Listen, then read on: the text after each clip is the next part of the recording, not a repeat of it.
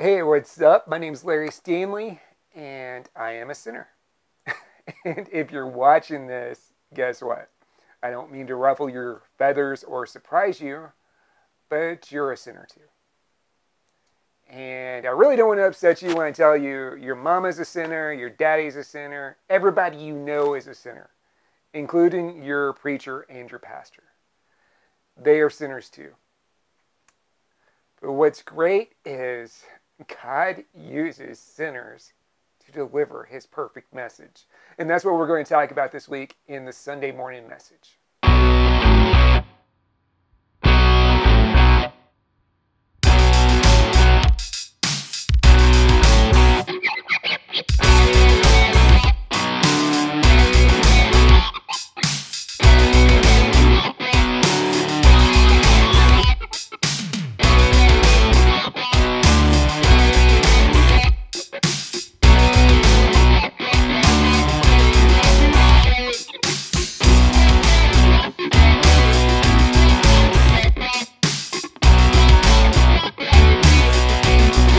Brought to my attention that there was a scandal from a pretty big name preacher that I don't really watch, but he got involved in some stuff that he he allegedly got involved in some stuff he probably shouldn't have been involved in if he actually did it.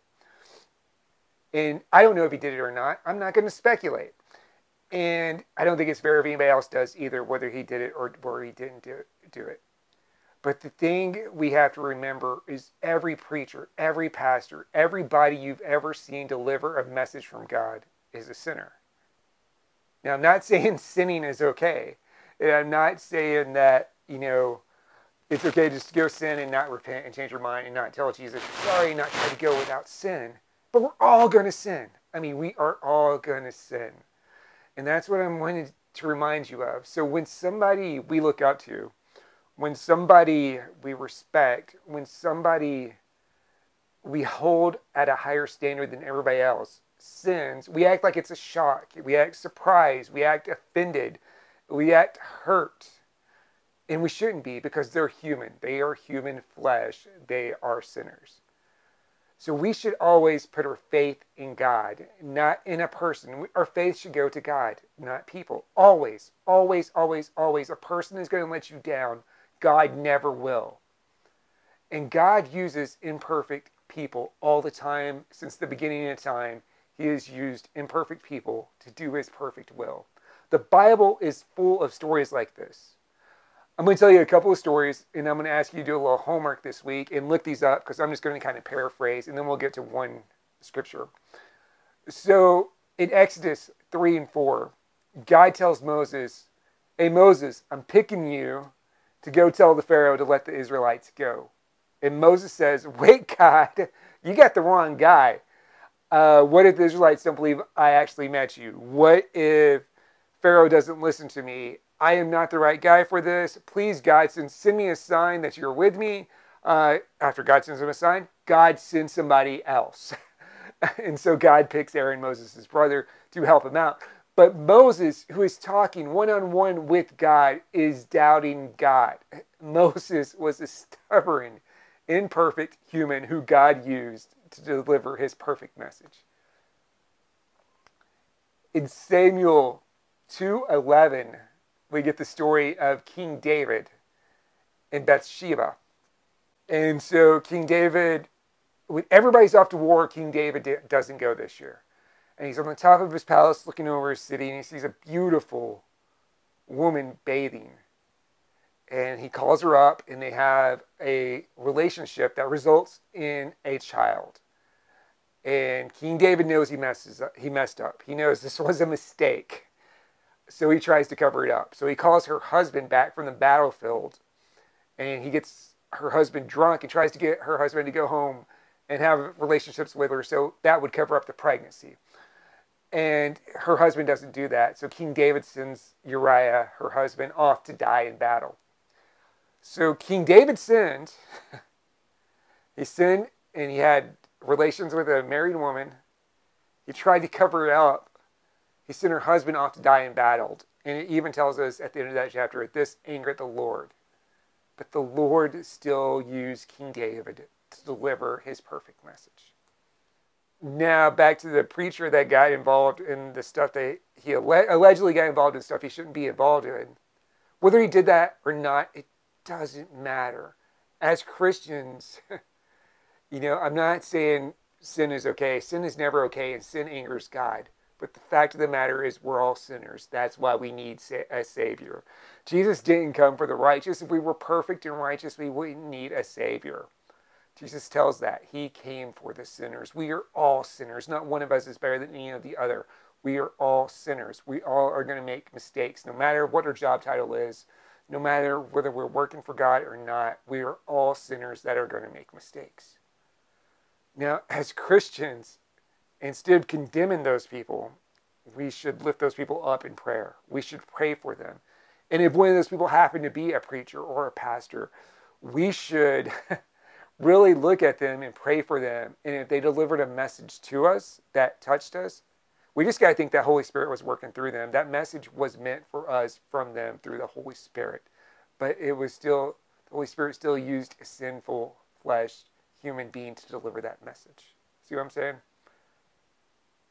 So God works through sin to reach us, but we're always sinful people. We're always sinful people. That's why we need Jesus Christ. That's why we need our Savior.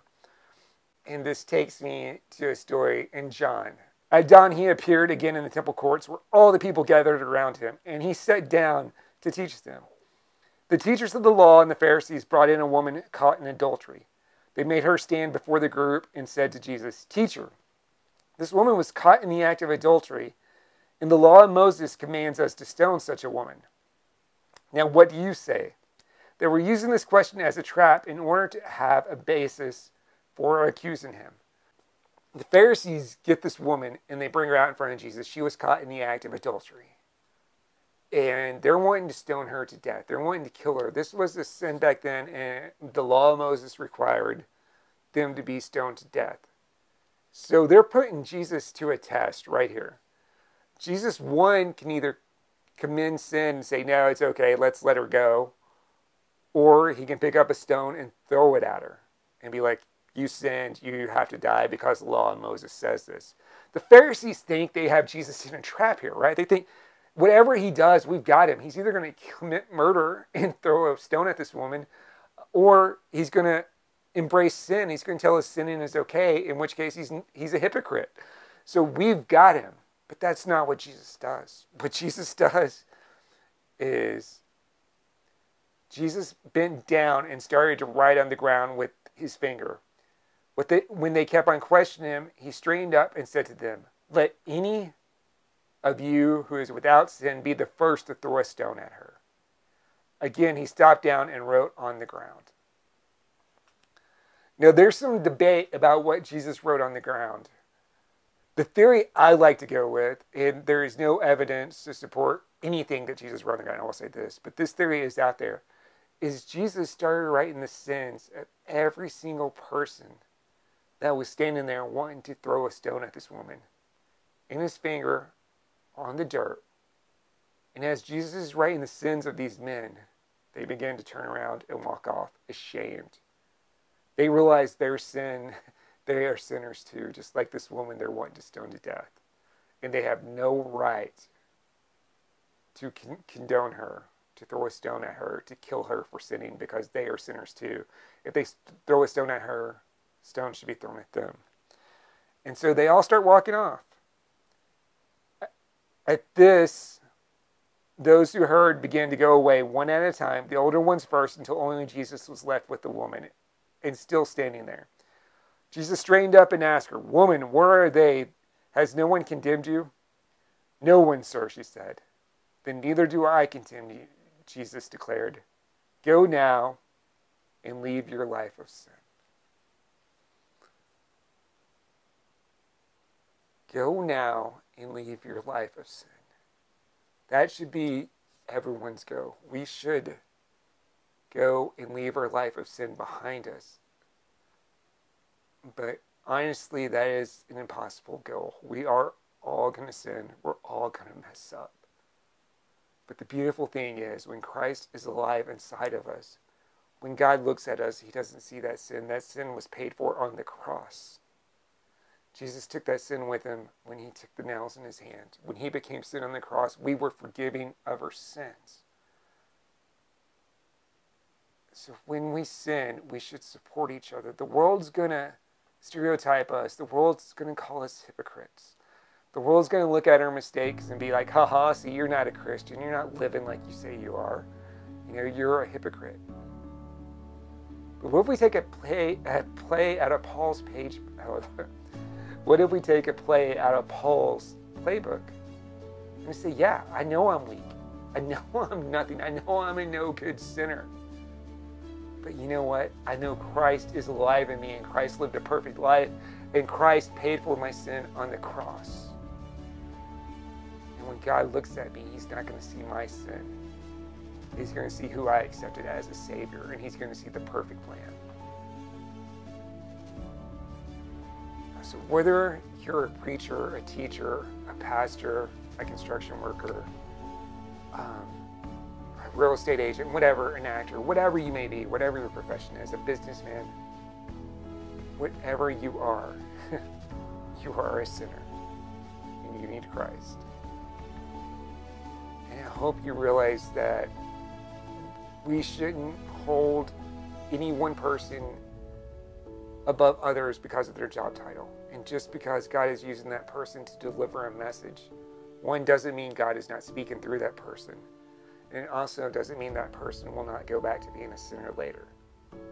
We can be disappointed, we can be angry, we can feel hurt. But at the end of the day, we should feel love. We should feel acceptance. Like when Jesus looked at that woman in John 8, we should realize your sin is not greater than my sin. And it's okay. Repent. Change your mind. Go forth and live a life of no sin. Go forth and try to sin no more. Go forth and make, through your weaknesses, see the glory of God.